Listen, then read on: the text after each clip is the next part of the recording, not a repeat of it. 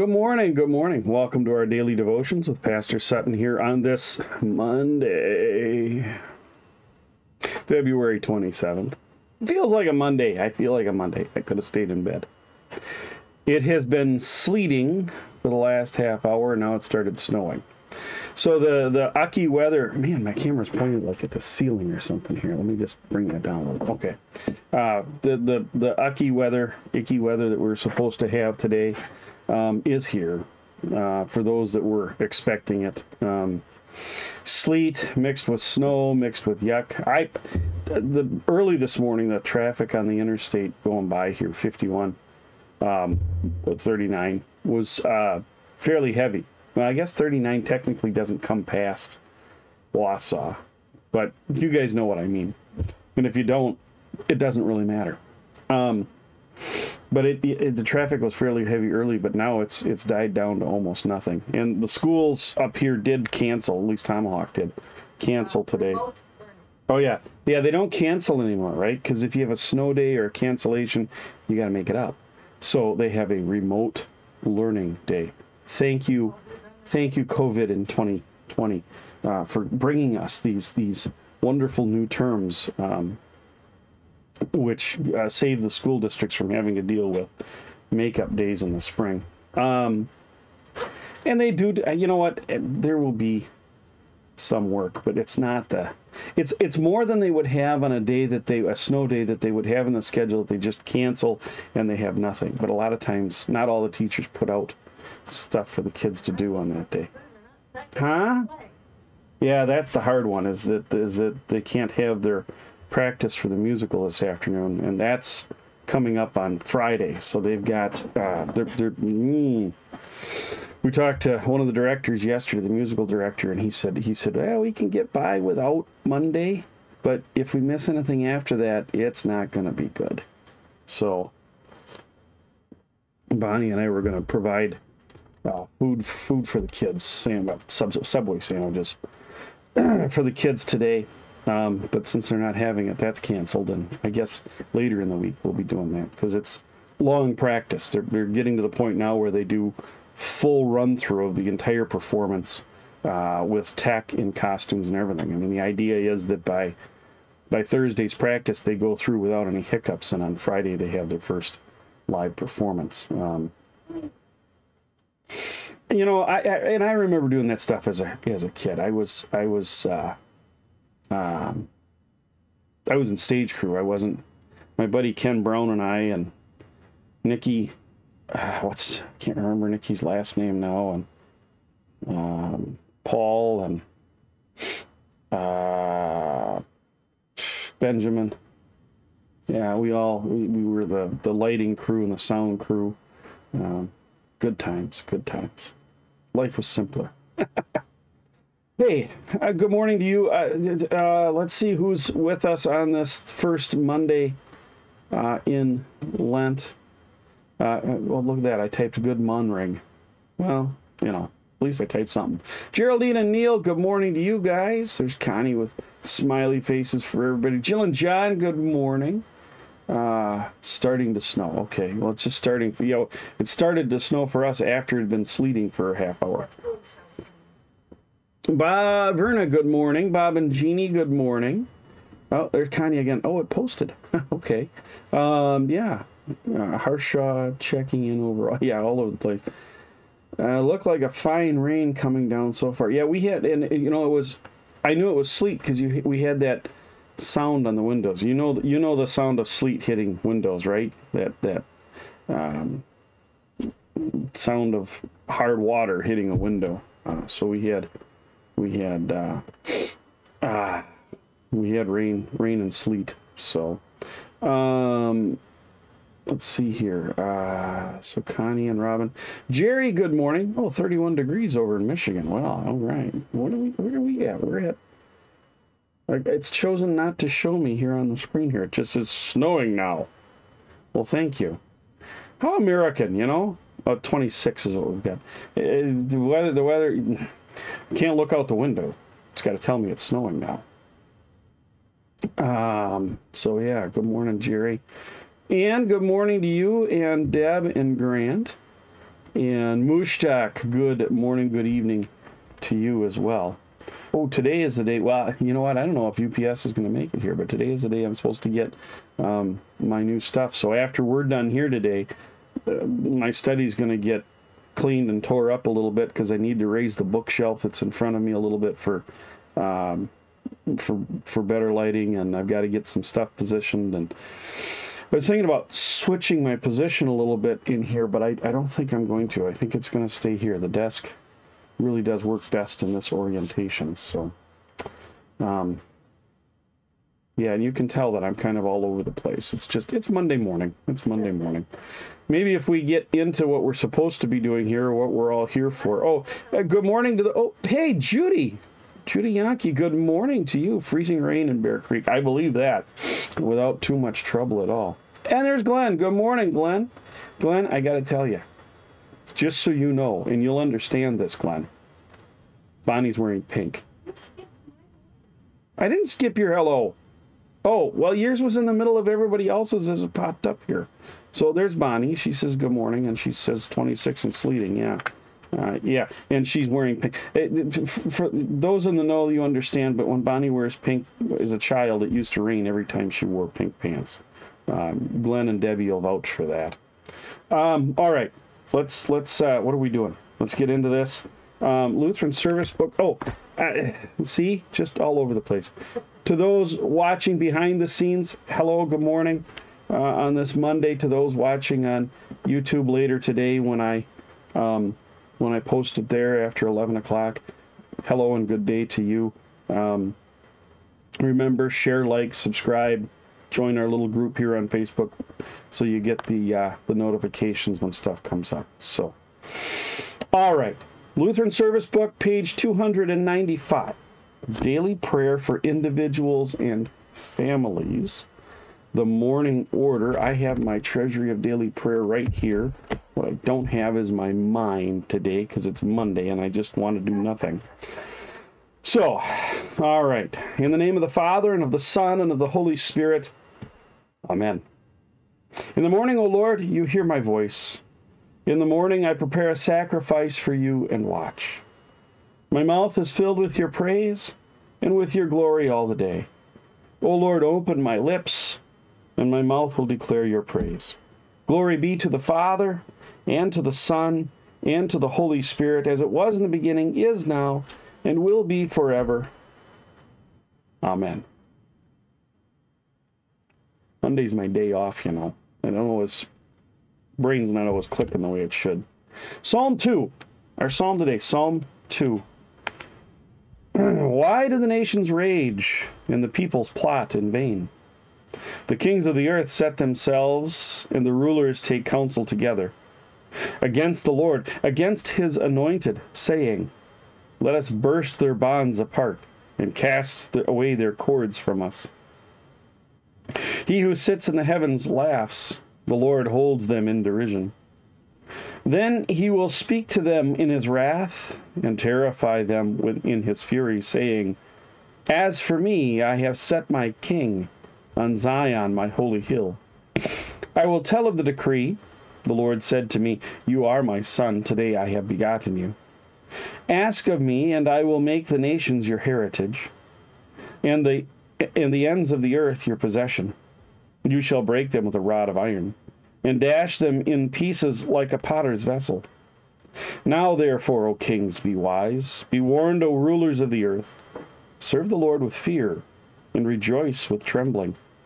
Kiss the Son, lest he be angry, and you perish in the way, for his wrath is quickly kindled. Blessed are all who take refuge in him. Glory be to the Father, and to the Son, and to the Holy Spirit, as it was in the beginning, is now, and will be forever. Amen.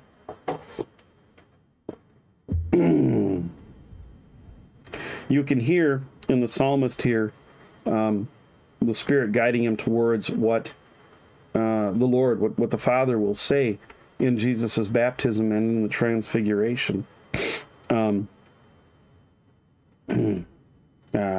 And then I lost it. Here it is. I will tell of the decree. The Lord said to me, you are my son, today I have begotten you.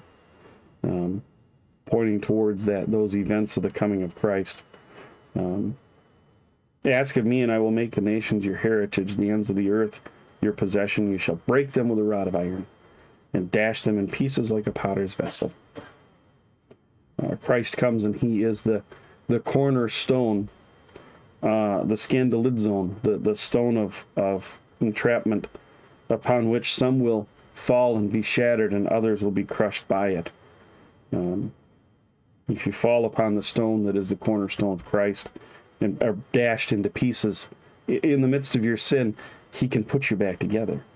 But if you refuse to fall upon him, and he falls upon you, the law comes upon you, you're crushed to dust, and there's no putting dust back together.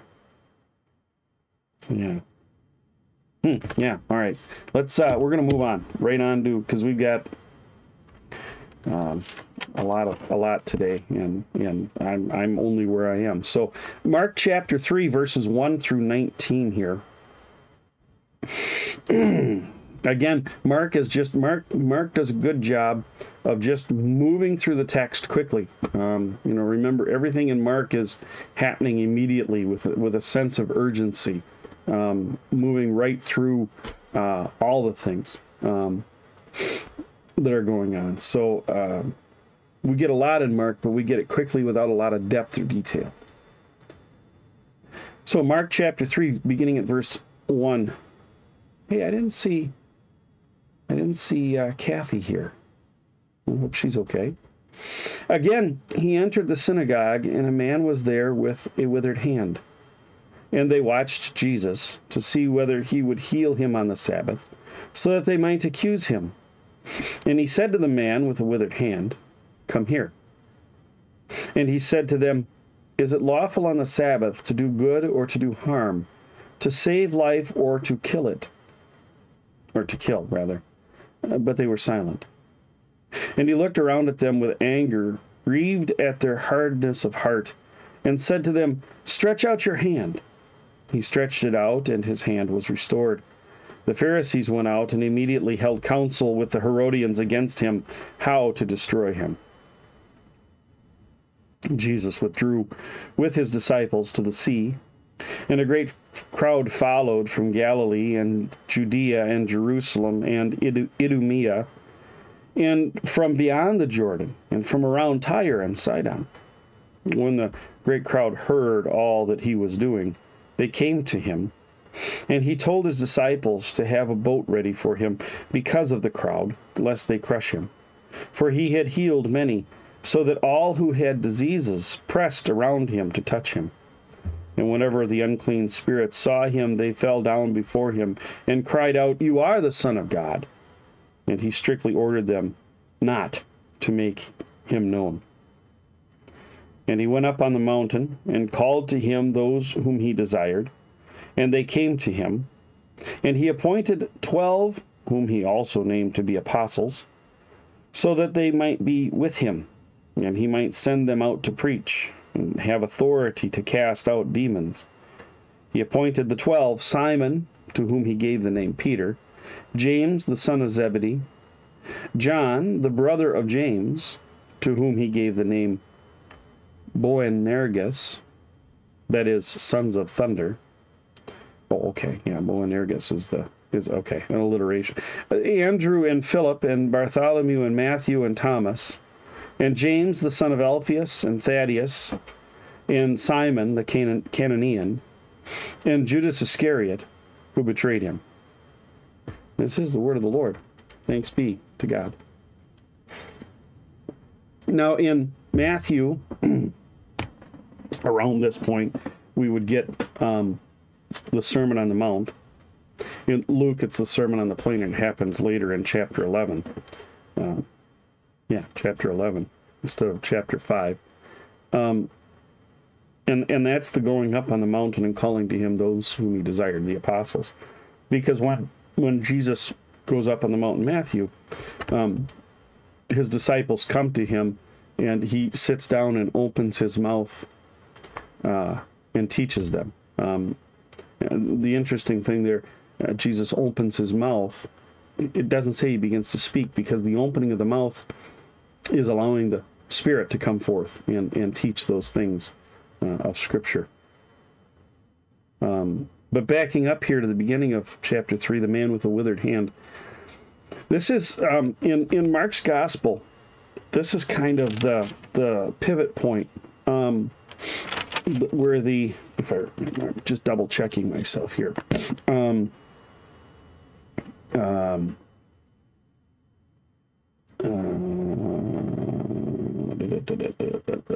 Yeah, okay.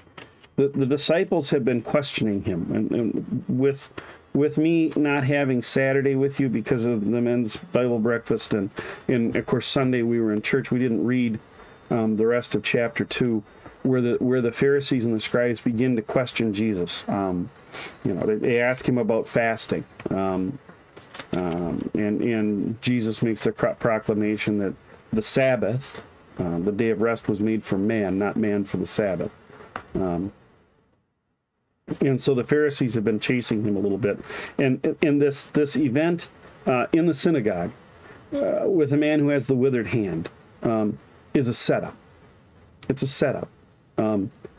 They've arranged for this man to be there before Jesus, so that they would see what he would do. Right now, I know what he would do, and I'm pretty sure you know what he would do. Right? The compassion that Christ has. The Greek word splaggniste, the inward wrenching of the gut. Compassion is what Christ has for all of mankind. I mean, that's what leads him to the cross, is the compassion that he has for us. Even though by his human nature he's terrified of dying, of what will come, and yet he knows that what he does will free mankind from his Father's wrath. So he does it out of compassion. And so this man with a withered hand is there, and they're watching him. They're watching him because it's a setup. Will he heal on the Sabbath? Because healing's a work, and the commandment given by God is to do no work on the Sabbath, right? And the Pharisees and scribes have done, the Pharisees have done a good job. The Jews in general have done a good job of setting up rules and regulations around the law so that they can't violate it. And in fact, they've set them up in such a way that they can keep the law, which creates a false sense of security, a false sense of righteousness among them. And Jesus sees the man with the withered hand. What do they expect? He's been going through all the cities and villages preaching and healing, casting out demons. So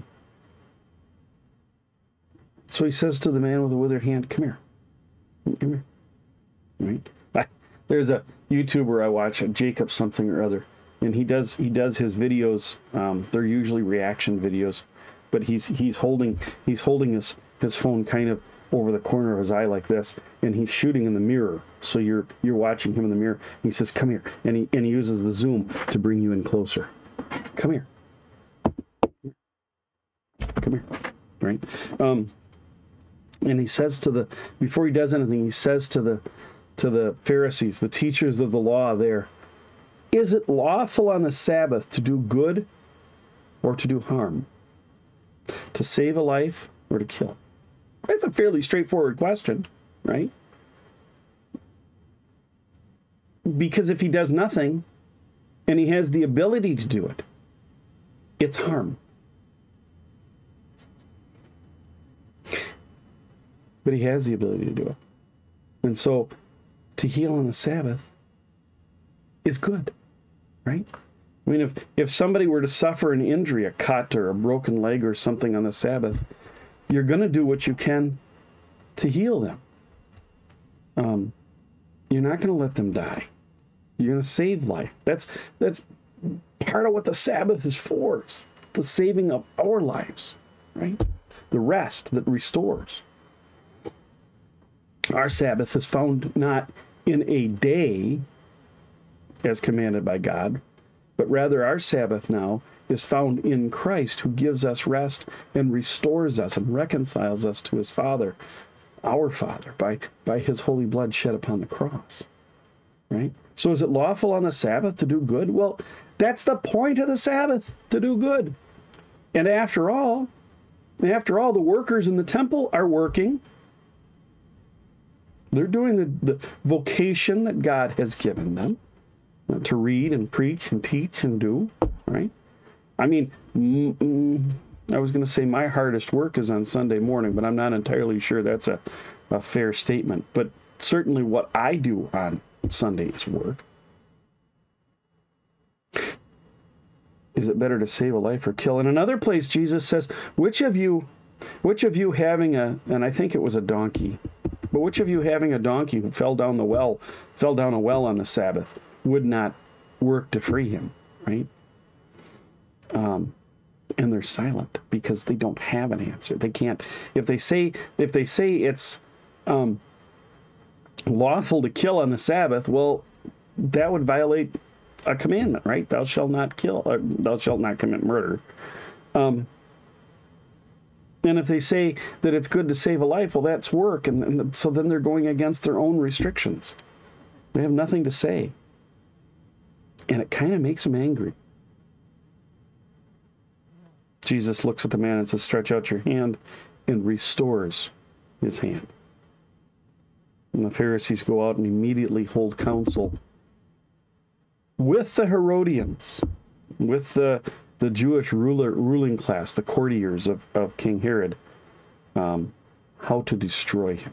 It's how to put Jesus to death. It's not just a matter of anymore of dishonoring him or showing him to be a bad teacher, discrediting him, but rather it is they want him dead and gone. And then they go to the sea. We don't get to see the events, but he has the boat ready. This is when he stands in St. Peter's boat and preaches to the crowds and winds up calling St. Peter as a disciple. Peter's forced to sit in the boat for hours while Jesus preaches and hears the word and believes. The demons are calling him the Son of God, but again in Mark's Gospel, shh, it's a secret. Don't tell anybody. And certainly demons aren't the ones to be confessing who Christ is. That confession must come out of man's mouth, not out of demons. And then the naming of the 12 apostles. So we have the names of all of them listed here. Simon, called Peter. James and John, the brothers of thunder, because they make a lot of noise. Andrew, Philip, Bartholomew, Matthew, Thomas, James, Thaddeus, and Simon, the second Simon, and Judas Iscariot, who betrays him. And by saying that, Mark gives us a foreshadowing of what will come on the night when Christ is betrayed. Our takeaway here is that compassion of Christ and being reminded constantly that he called the disciples and the apostles to preach and teach that word to us so that we too would know the compassion of Christ, that he dies to save us. Is it legal to save or kill, to do good or to do harm? Well, by the compassionate heart of Christ, we are shown that giving life, healing, and doing good, even if that good appears evil, here in the crucifixion of Christ, it appears evil to us and ugly, but it's the most beautiful thing that the Father could give us and has seen. There is beauty to the Father in his Son on the cross, because it's done not for his Son, but for you. And it saves you from sin, death, and hell. Amen. Let's look to our readings for today. Remember, during this time we're doing readings. Oh, wait a minute now. I've got two things here. Well, I put in the post that we were going to do Lenten Catechsesis, so I'm going to not do the writing from Luther that's here, but I'm going to do the Lenten Catechesis of the First Commandment from the Large Catechism, which is also Luther, by the way. I heard groaning out in the living room out there. So here, the First Commandment, you all know it. You shall have no other gods. Now, that's how we teach it today. You shall have no other gods. Probably most of you listening learned it as, you shall have no other gods before me. But today, since 1986, since 1986, in our catechism, it's taught simply, you shall have no other gods. Which perhaps is a better way, I don't know. But here's what Luther writes in the Large Catechism. We're going to start section 1, which is the Commandments, and it's going to be paragraphs 2 and 3, paragraph 24, and paragraph 26. So here we go. A God means that from which we are to expect all good, and in which we are to take refuge in all distress. So to have a God is nothing other than trusting and believing him with the heart. I have often said that the confidence and faith of the heart alone make both God and idol. If your faith and trust is right, then your God is also true. If your faith and trust is wrong, on the other hand, if your trust is false, then you do not have the true God. For these two belong together, faith and God. Now, I say that whatever you set your heart on and put your trust in is truly your God. We are to trust in God alone and look to him and expect from him nothing but good, as from one who gives us body, life, food, drink, nourishment, health, protection, peace, and all the necessaries of both temporal and eternal things. He also preserves us from misfortune, and if any evil befall us, he delivers and rescues us. So does God alone, as has been said well enough, from whom we receive all good, and by whom we are delivered from all evil.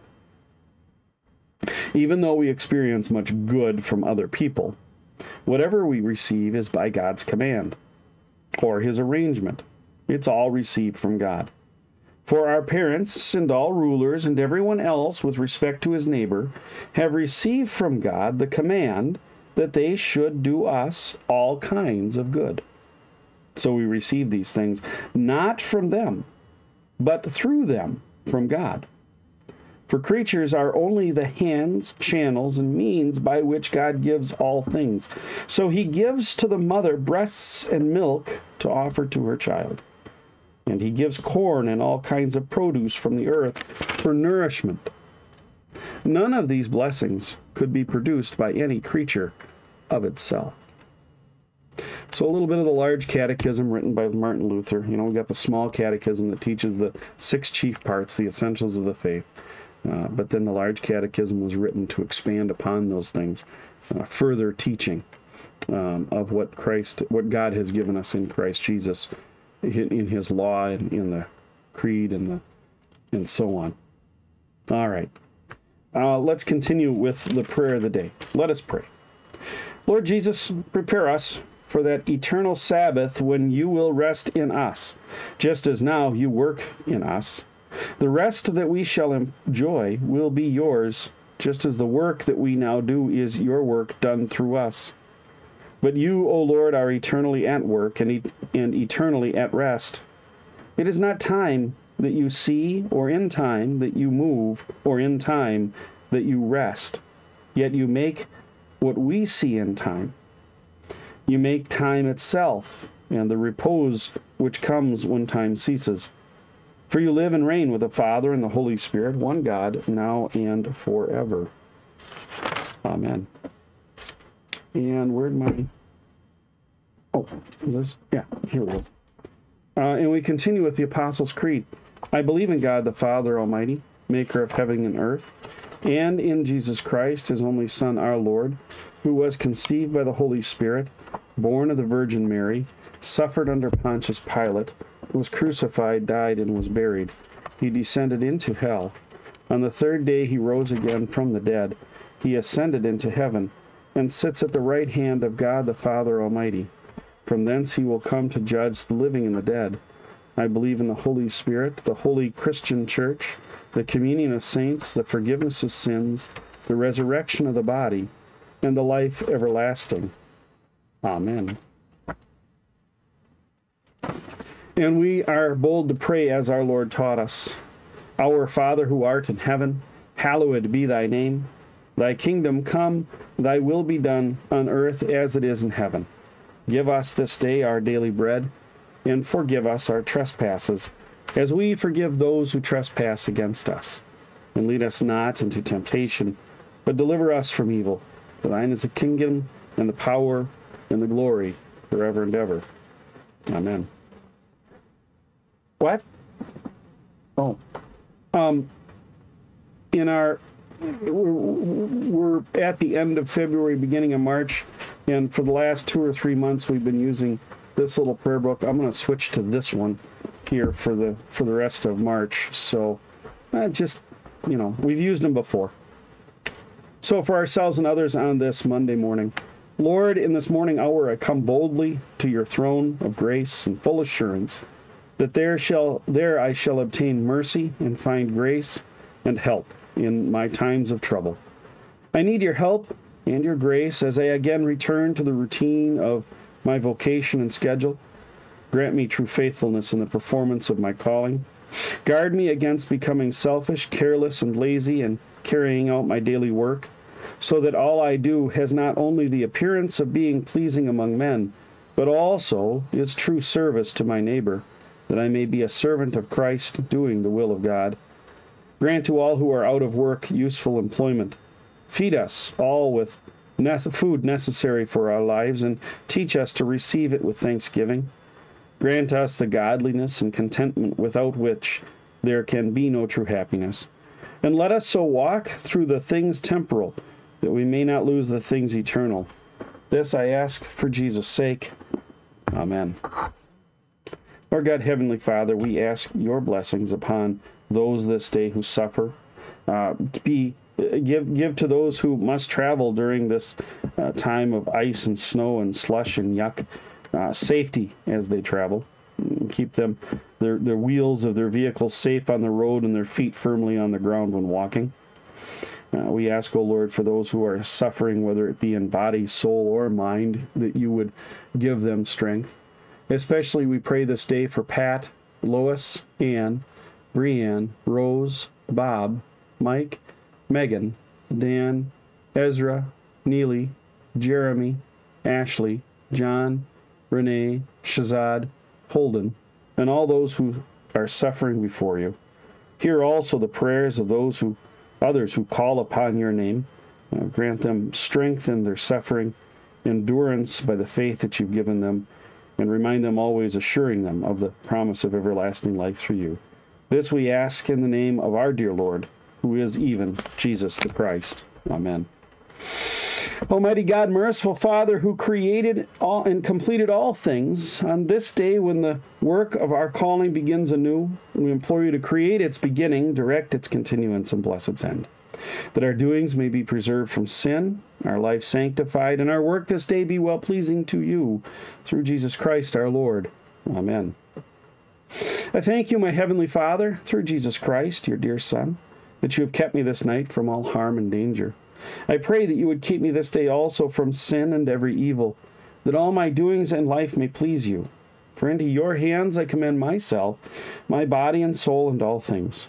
Let your holy angel be with me, that the evil foe may have no power over me. Amen.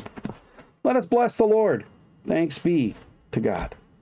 Well, my friends, that brings our devotions for this Monday, February 27th, to a close. March is almost upon us. If you go out and you're living in the area I live in, be careful. Otherwise, if you can, stay home, stay safe. God's peace be with you.